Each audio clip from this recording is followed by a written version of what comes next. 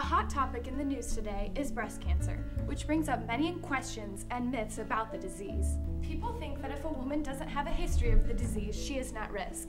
However, approximately 80% of women who get it have no known history. Contrary to the popular belief, guys can have breast cancer too, with about 2,000 cases reported each year. Another common myth is that if you have a lump, it's cancer, when in reality, most aren't. But they should always be checked by a doctor.